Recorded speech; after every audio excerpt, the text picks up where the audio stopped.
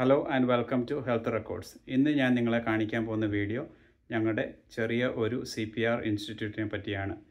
ഈ ഇൻസ്റ്റിറ്റ്യൂട്ട് ഞാനും എൻ്റെ ഭാര്യയും കൂടെ സ്റ്റാർട്ട് ചെയ്ത ഇൻസ്റ്റിറ്റ്യൂട്ടാണ്. 2002 ജാനുവരിയിലാണ് ഈ ഇൻസ്റ്റിറ്റ്യൂട്ട് സ്റ്റാർട്ട് ചെയ്യുന്നത്. ആ CPR ഇൻസ്റ്റിറ്റ്യൂട്ടിനെ പറ്റി കാണിക്കാനാണ് ഈ വീഡിയോയിൽ കൂടെ ഞാൻ ആഗ്രഹിക്കുന്നത്.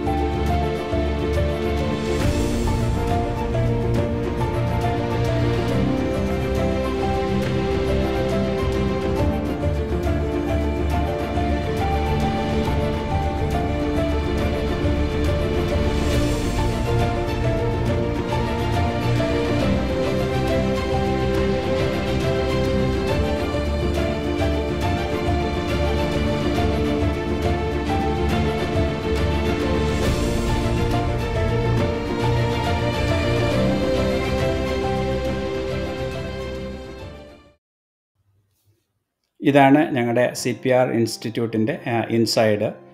ഏകദേശം 400 സ്ക്വയർ ഫീറ്റ് ഉണ്ട് ഈ കാണുന്ന സ്ഥലം. ഇത് ഞാൻ ഒരു ഓഫീസ് ബിൽഡിങ്ങിൻ്റെ സൈഡിലായിട്ട് പാർഷ്യലി ഞാൻ റെൻറ്റ് ചെയ്തിരിക്കുന്ന സ്ഥലമാണ്. മാക്സിമം 10 പേരെ നമുക്ക് അക്കോമഡേറ്റ് ചെയ്യാൻ പറ്റും. പക്ഷേ ഞാൻ ഒരു ക്ലാസ്സിൽ മാക്സിമം 8 സ്റ്റുഡൻസിനെ എടുക്കത്തുള്ളൂ. ഇൻ കേസ് ആർക്കെങ്കിലും അത്യാവശ്യമായിട്ട് ക്ലാസ് എടുക്കണമെങ്കിൽ അവർ ലേറ്റായിട്ട് സൈനപ്പ് ചെയ്യുകയാണെങ്കിൽ 2 പേരെ കൂടെ അക്കോമഡേറ്റ് ചെയ്യാൻ വേണ്ടി ഞാൻ 2 ചെയർ കൂടെ ഇട്ടിരിക്കുന്നേ ഉള്ളൂ. അല്ലെങ്കിൽ ഒരു ക്ലാസ്സിൽ ഞാൻ 8 സ്റ്റുഡൻസിനെ മാത്രമേ എടുക്കാറുള്ളൂ. ഈ ചെറിയൊരു സ്പേസിൻ്റെ എക്സ്പെൻസസ് എന്തൊക്കെയാണെന്ന് പറഞ്ഞാൽ, ആദ്യമായിട്ട് നമുക്ക് റെൻ്റ് ഉണ്ട്, പിന്നെ നമുക്ക് മന്ത്ലി യൂട്ടിലിറ്റീസ് ഉണ്ട്. യൂട്ടിലിറ്റീസ് എന്ന് പറഞ്ഞാൽ current bill, water bill, cleaning service, ഇതെല്ലാം കൂടെ ഏകദേശം ഒരു 800 മുതൽ $1,000 പെർ മന്ത് ആവും. പിന്നെ നമുക്ക് സെപ്പറേറ്റ് ആയിട്ട് വേറെ ഫീസസുകളുണ്ട്. അതായത് നമ്മൾ അമേരിക്കൻ ഹാർട്ട് അസോസിയേഷൻ്റെ കൂടെ അണ്ടറിൽ വർക്ക് ചെയ്യുന്നതാണ്. അപ്പോൾ അതിൻ്റെ ട്രെയിനിങ് സെൻറ്ററുണ്ട്. ട്രെയിനിങ് സെൻറ്റേഴ്സാണ് നമുക്ക് CPR കാർഡും BLS കാർഡും ACLSും പീഡിയാട്രിക് അഡ്വാൻസ് ലൈഫ് സപ്പോർട്ടിൻ്റെ കാർഡും അവർ ഇഷ്യൂ ചെയ്യുന്നത്. ആ ഇഷ്യൂ ചെയ്യുന്ന കാർഡ്സിന് നമ്മൾ ട്രെയിനിങ് സെൻറ്റേഴ്സിന് നമുക്ക് കാശ് കൊടുക്കണം. പിന്നെ അടുത്ത് നമുക്ക് സ്റ്റഡി മെറ്റീരിയൽസ് വാങ്ങിക്കുന്നതിന് ബുക്ക്, പിന്നെ ഓരോ ചെറിയ കാർഡ്സ് ഒക്കെ ഉണ്ട്. അപ്പോൾ ആ കാർഡിനും ഇതിനും എല്ലാം കൂടെ നമ്മൾ സെപ്പറേറ്റ് കാശ് നമ്മൾ അതിന് ചിലവാകും. അത് ഏകദേശം ഒരു $500 ആകും. പിന്നെ നമുക്ക് വെബ്സൈറ്റ് ഉണ്ട്. ആ വെബ്സൈറ്റ് ഹോസ്റ്റ് ചെയ്യാനുള്ളത്, പിന്നെ അത് വെബ്സൈറ്റ് നമ്മൾ മെയിൻറ്റെയിൻ ചെയ്യുന്നതിന്, പിന്നെ നമ്മൾ സെർച്ച് എഞ്ചിൻ ഒപ്റ്റിമൈസേഷൻ എന്ന് പറയുന്ന കാര്യം ചെയ്യുന്നുണ്ട്. അതായത് നമ്മുടെ വെബ്സൈറ്റ് എല്ലായിടത്തും ആരെങ്കിലും നമ്മുടെ കീവേഡ് വെച്ച് സെർച്ച് ചെയ്യുമ്പോൾ നമ്മുടെ വെബ്സൈറ്റ് കണ്ടുപിടിക്കാൻ പെട്ടെന്ന് ഗൂഗിളിൽ ആദ്യം വരാൻ വേണ്ടി നമ്മൾ ആൾക്കാരെ ഏൽപ്പിച്ചിട്ട് അത് ചെയ്യുന്നുണ്ട്. ഇതിനെല്ലാം കൂടെ മാസം ഒരു $1,500 വീതമാകും. പിന്നെ അടുത്ത വേറെ എക്സ്പെൻസസ് എന്ന് പറയുന്നത് നമ്മൾ ബിസിനസ് എക്സ്പെൻസസ്. ബിസിനസ് നമ്മൾ ഇയർലി റൺ ചെയ്യാനുള്ള പല എക്സ്പെൻസുകളുണ്ട്. നമ്മൾ സ്റ്റേറ്റിന് ടാക്സ് കൊടുക്കണം, നമ്മുടെ ലൊക്കാലിറ്റിയായ ടൗൺഷിപ്പിന് ടാക്സ് കൊടുക്കണം, പിന്നെ ഫെഡറൽ ടാക്സ്. ഇതെല്ലാം നമ്മൾ കൊടുത്തേ പറ്റത്തുള്ളൂ.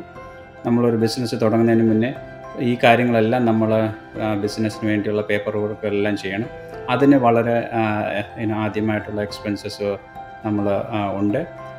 FEIN, അതായത് ENID എന്ന് പറഞ്ഞൊരു ID ഉണ്ട്. അത് ഫെഡറൽ ID ആണ്. അത് വെച്ചാണ് നമ്മൾ LLC ക്രിയേറ്റ് ചെയ്യുന്നത്. എൻ്റെ ഈ ബിസിനസ് എന്ന് പറയുന്നത് LLC എന്ന് പറയുന്ന ഒരു ഇതിൻ്റെ അണ്ടറിലാണ്. അതായത് കോർപ്പറേഷനുണ്ട്, എസ് കോർപ്പറേഷനുണ്ട്, പിന്നെ LLC എന്ന് പറയുന്നത് എൻ്റെ ബിസിനസ് LLCയിലാണ് ഞാൻ റൺ ചെയ്യുന്നത്.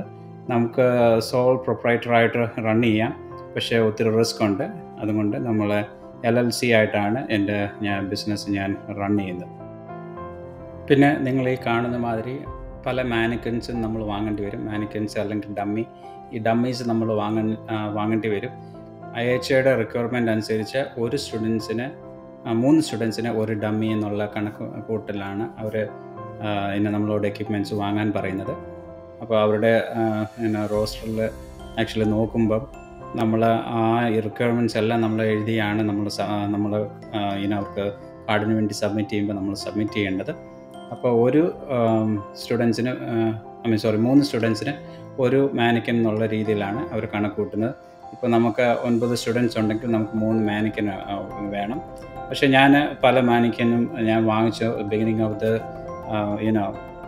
2 വർഷത്തിന് മുന്നേ ഞാൻ വാങ്ങിച്ചായിരുന്നു. ഒരു പ്രാവശ്യം നമ്മൾ വാങ്ങിച്ചു കഴിഞ്ഞാൽ ഏകദേശം ഒരു 4-5 വർഷത്തേക്ക് അല്ലെങ്കിൽ ഒരു 5-6 വർഷത്തേക്ക് നമുക്ക് ഉപയോഗിക്കാൻ പറ്റും. അപ്പോൾ അതുകൊണ്ട് നല്ലൊരു ഇൻവെസ്റ്റ്മെൻ്റ് ആണ്. നമുക്ക് എത്രയും ആൾക്കാരുണ്ടോ അതിനനുസരിച്ച് നമ്മൾ ഡമ്മീസ് വാങ്ങണം. ഡമ്മീസ് പലതരത്തിലുള്ള ഡമ്മീസ് നമ്മൾ വാങ്ങിയേ പറ്റത്തുള്ളൂ. അഡൾട്ടിൻ്റെ ഡമ്മീസ് വാങ്ങണം, പിന്നെ ചൈൽഡിൻ്റെ ഡമ്മീസ് വാങ്ങണം, ഇൻഫൻസിൻ്റെ ഡമ്മീസ് വാങ്ങണം, പിന്നെ പലതരത്തിലുള്ള എക്യുപ്മെൻറ്റ്സ് നമ്മൾ വാങ്ങിയേ പറ്റത്തുള്ളൂ. അത് ഞാൻ പുറകാലെ പറയാം.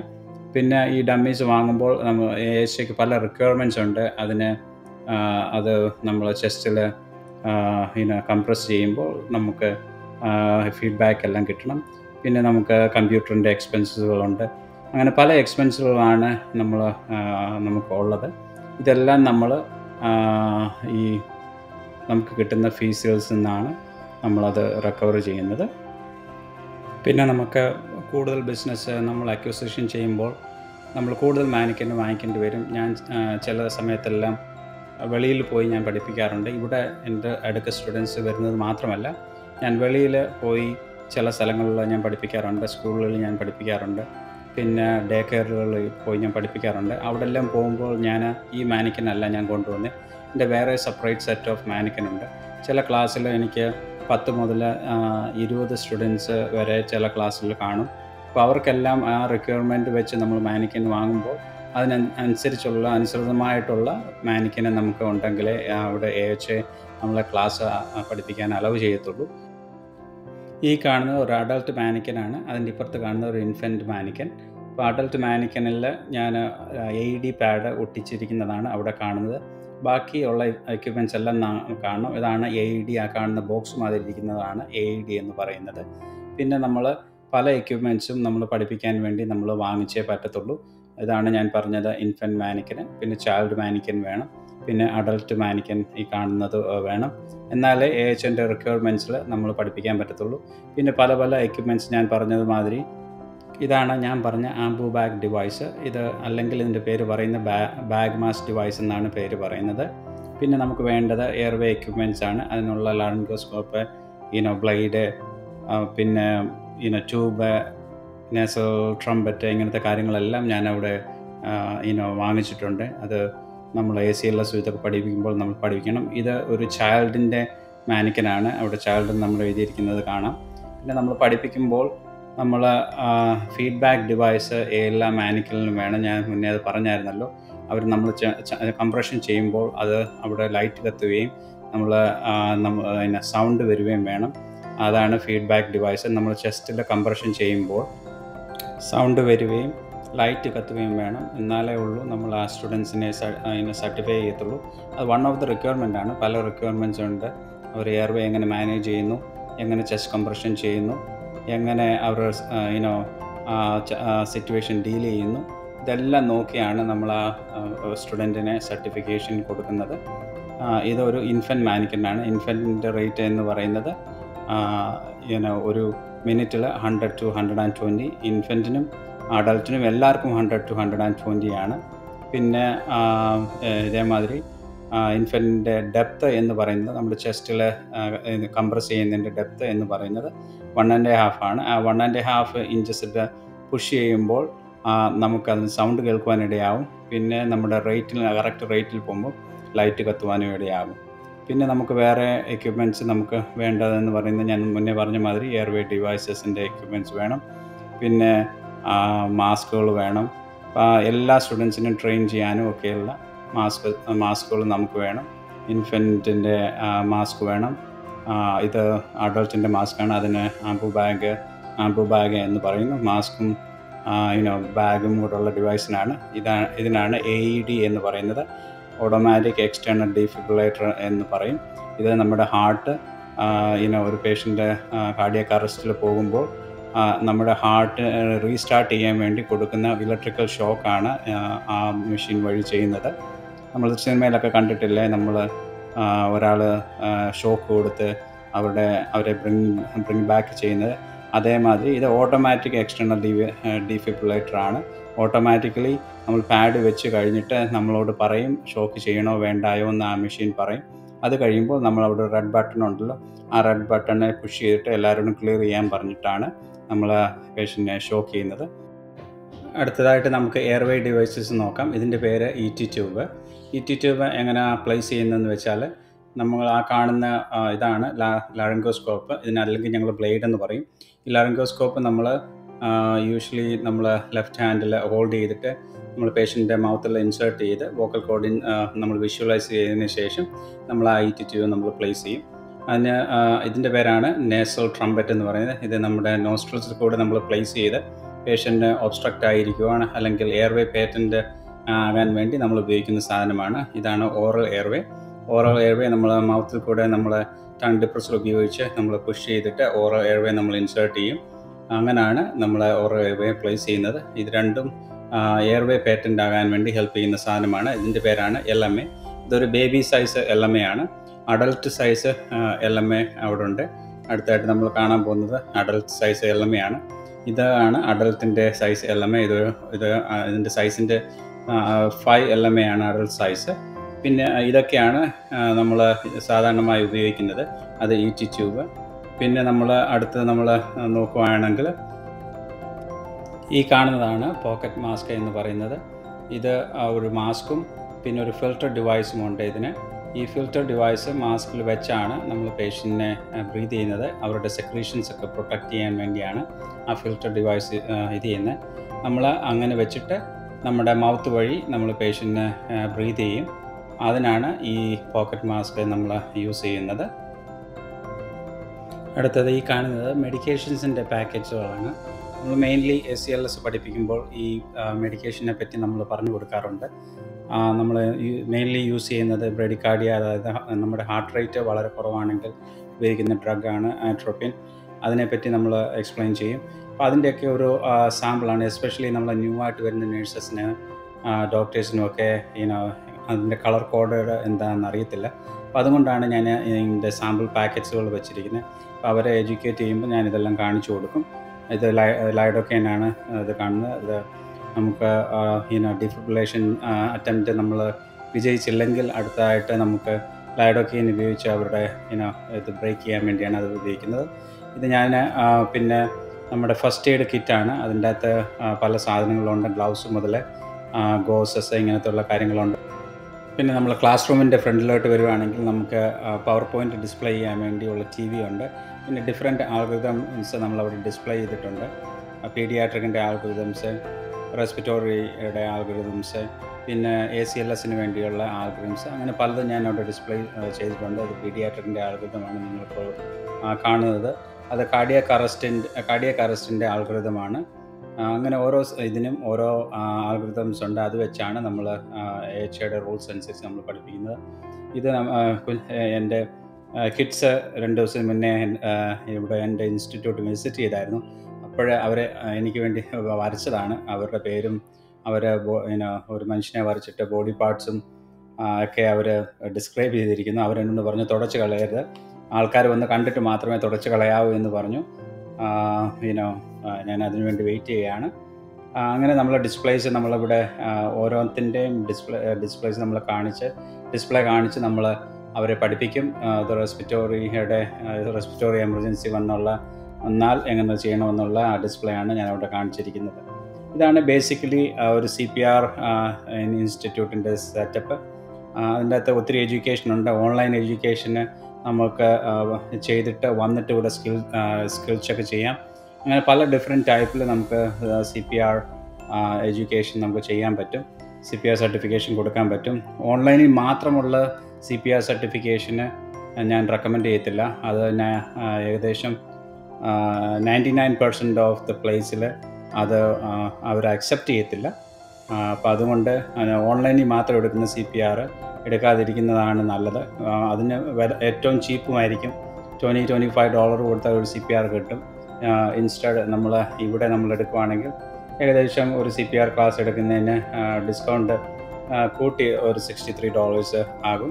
അപ്പോൾ അങ്ങനെ ഇച്ചിരി എക്സ്പെൻസീവാണ് നമ്മൾ ഇൻ ക്ലാസ് എടുക്കേണ്ടത്. കാരണം നമ്മൾ കാര്യങ്ങളെല്ലാം റൺ ചെയ്യണം, ബിസിനസ് റൺ ചെയ്യണം, പേയ്മെൻ്റ് എല്ലാം ചെയ്യണം. അപ്പം നമുക്ക് കൂടുതൽ ഓവർ ഹെഡ് ഉള്ളത് കൊണ്ട് നമ്മൾ പ്രൈസ് നമ്മൾ റീസണബിൾ ആയിട്ടുള്ള പ്രൈസ് നമ്മൾ വെച്ചേ പറ്റത്തുള്ളൂ.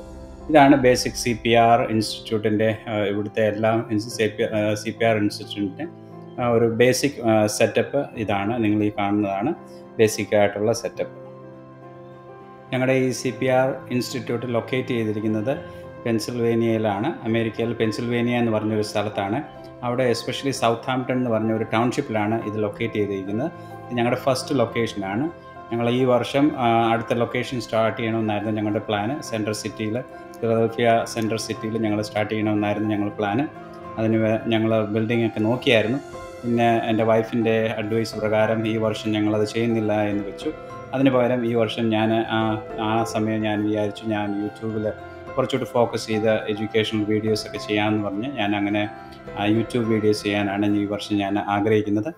നിങ്ങൾ എന്നോട് ഈ CPR ബിസിനസ് പ്രോഫിറ്റബിൾ ആണോ എന്ന് ചോദിക്കുകയാണെങ്കിൽ തീർച്ചയായും പ്രോഫിറ്റബിൾ ആയിട്ടുള്ള ഒരു വിഷയമാണ്.